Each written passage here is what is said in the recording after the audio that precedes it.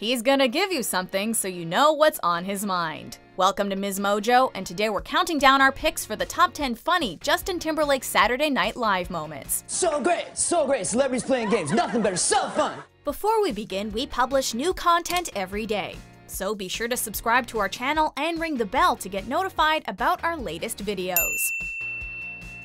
For this list, we're looking at all of JT's appearances on SNL over the years, and choosing the skits and songs that made us laugh the hardest. Number 10, his Irving Hillman impression. Why do you think you didn't win? I blew it in the swimsuit competition, Seth. I wore a three-piece. The daily newspaper comic Kathy is known for two things: its eponymous main character and its unfortunate longevity. Once beloved, Kathy was long past its expiration date when it was finally canceled in 2010. What have you learned? None of it matters, Seth, because I've got my husband Irving, and he thinks I'm plenty sexy. Right, Irving? You bet. In this classic Weekend Update sketch, Justin appears opposite Andy Samberg's Kathy as her beau Irving Hillman, who professes a somewhat unhealthy attraction to Kathy's endless complaining and willful frumpiness. Should see what delights are hidden under that acrylic sweater.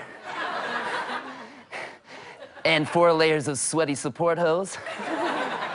And when she finally takes those ace bandages off of her ankles, I retain a lot of fluid. she does things that blow my mind. In the end, though, fellow cartoon woman Jessica Rabbit, played by Jessica Biel, comes along and steals Irving away. JT's gleeful willingness to lean into Irving's weird body language and inappropriate bedroom eyes is what really sells the bit. Hello, Jessica Rabbit. Number 9, Target Lady, classic Peg. Who could possibly be friends with Kristen Wiig's loud, self-absorbed, overly chipper Target Lady? Peg, that's who. Did somebody say weird? Peg! Justin Timberlake's equally self-absorbed, gray-haired woman in a neck brace makes the perfect foil for Wiig, as the two irritate and confuse customers while discussing their strange personal lives. So, what brings you to Target, Miss Thing? 2 words, potato sticks and Car Earl. I got a date tonight. Yowza! Peg's bizarre and improbable stories fly fast and thick, always ending with a self-congratulatory classic Peg. So there I was, laughing with my comfort slacks around my ankles by the fish tanks at Target. Classic Peg. Combined with SNL's trademark peppering of gross-out humor, this time in the form of a body waxing appointment and a pair of fuzzy pink handcuffs, the Target Lady and Peg combination brought this sketch to new heights. Well listen, I gotta go. I gotta get to my waxing. My barber bush is getting bigger by the minute. Number 8, Britney Spears' monologue appearance.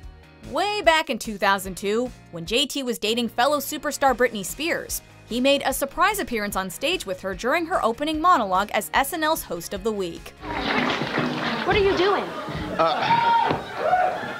I'm Britney Spears. I'm dancing and singing. Security. In the routine, Chris Kattan enters before Britney, impersonating her and claiming he's no longer a virgin since last night. Well, I think I can announce that I'm no longer a virgin. Thank you. The pop princess eventually calls Justin out to clear things up, and he tells Britney that he really had a good time the night before. Listen, I just want to say I've had a really great time last night. Justin, that wasn't me. When Britney responds that it was Kattan and not her, JT turns to the impersonator and, well, just watch. Kattan, you gotta stop doing that, man! I know. The idea that it's happened before is what makes the joke so funny. Britney Spears is here. Stick around, we'll be right back. You sure that wasn't you? Number 7, Bon Iver impression. When Jay-Z and Beyonce had their first child, Blue Ivy, SNL used the opportunity to showcase all their best pop star impressions in a sketch where celebrities come to pay their respects to the newborn. Proms, thank you so much for coming. All my love and congratulations. Justin Timberlake steals the scene as the royal family's final guest, Bon Iver, complete with a tweed jacket and unfortunate comb-over. We have one last guest, Bon Iver. He offers to sing a song he wrote for the baby, but Maya Rudolph's Beyonce responds that they were just about to put her to sleep. Trust me, this'll help. As Bon Iver starts singing a quiet song that eventually devolves into unintelligible garbage. Baby, like Bon Iver he ultimately puts himself to sleep instead. Oh no! Bon Iver put himself to sleep.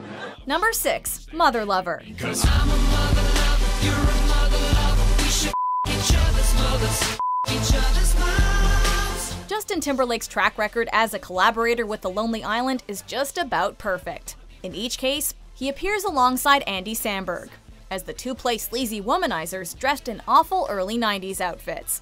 The duo backs each other up with increasingly inappropriate lyrics about their sexual fantasies. I got my digital camera, I'ma make your mama do a million poses. In the case of Motherlover, they sing about the possibility of having sex with each other's mothers, played by Susan Sarandon and Patricia Clarkson, as an impromptu Mother's Day present. It would be my honor to be your new stepfather. Even more so than its follow-up song, Three-Way the Golden Rule, Motherlover exemplifies the hilarious gag of two gross dudes enabling and encouraging each other's ideas far past the point of sanity. Hey boys, I want you both. I hope that you think that's cool. Number 5. Celebrity Family Feud. This regular sketch is always funny, but the episode featuring JT and his real-life friend Jimmy Fallon takes the cake. Jimmy Fallon. Oh my god, oh my god. Fallon plays Big Bang Theory star Jim Parsons, who remains in character as Sheldon, while Timberlake plays the part of The Tonight Show host himself. What makes the bit so memorable is JT's spot-on impression of Fallon, complete with kinetic hand gestures and facial expressions, and the way that the real Jimmy Fallon completely loses it. So many. They're so great. So great, my man. The brief shot of him doubled over in silent laughter behind his podium is enough to make anybody giggle. Number 4. Veganville and more. Sometimes repetition only makes things funnier. Did somebody say veg out? Our favorite former NSYNC star is well aware of this, and has made several appearances on SNL over the years to perform essentially the same bit, which somehow gets funnier every single time. Aw, veg out! No meat, say sheep. Veg out! Aw, and bring it on down to Veganville. In the Ville skits, a local business owner tries to advertise some kind of product for sale, but gets upstaged by the sexy back singer, who appears in a ridiculous costume dancing and singing about another business that offers the same product.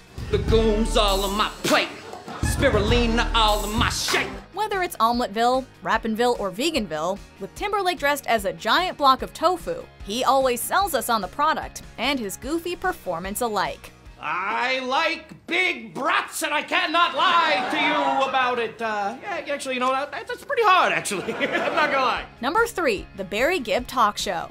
This recurring sketch casts Jimmy Fallon as a nervous, violent version of Bee Gees member Barry Gibb, and Justin Timberlake as his meek brother Robin. Every time you speak, it feels like someone's dropping a car battery on my sack. My God, you never listen to yourself. I'm glad you lost the election. Robin, do you have anything to add? Nah. From Barry's bizarre sing-song inflection and explosive temper, to Robin's lack of opinion on just about everything, it's a routine that plays to the duo's strengths. Cross, Bustamante, talking about Bustamante. Robin chiming in to sing harmony on Barry's vicious threats to his guests is our favorite part, but all of it works, which is probably why these best buds have come back to it so often over the past 15 years. From the Barry Gibb Talk Show, talking about jazz. Number 2. Single Ladies Dancers. Take Beyoncé, as herself, dealing with Paul Rudd as a difficult music video director for her iconic mega-hit Single Ladies, add male backup dancers played by Justin Timberlake, Bobby Moynihan, and Andy Samberg, and you get this instant classic. The humor here comes from the dance visuals, which start out fluid and synchronized, but then go predictably haywire. As an accomplished dancer himself, JT's movements are especially sharp, and he helps make the whole thing one of the strangest and funniest interpretations of the song to date. We've also got to hand it to Beyoncé for managing to keep a straight face the entire time. Number 1. Dick in a Box. Hey girl, I got something real important to give you, so just sit down and listen. What more can be said about this song? The result of JT's first and most famous Lonely Island collaboration, this icky R&B jam about a very special Christmas present went viral in a huge way. Gonna give you something so you know what's on my mind. From the cornball outfits to the oily vocals, this is the music video that spawned 2 direct sequels and 1,000 Halloween costumes. It's my dick in a box. My dick in a box, babe. The breakdown of the steps involved in packaging and presenting the unusual gift perfectly mimics the step-by-step lyrics of 90s pop jams, like Brian McKnight's Back at 1. 1, Cut a hole in a box. 2, Put your junk in that box. 3. Make her open the box, and that's the way you do it. And the facial expressions of Timberlake, Andy Samberg, and their ladies Maya Rudolph and Kristen Wiig put it all over the top. Yeah, wow, wow, wow, wow. My dick in a box. Do you agree with our picks? Check out these other great clips from Ms. Mojo and subscribe for new videos every day.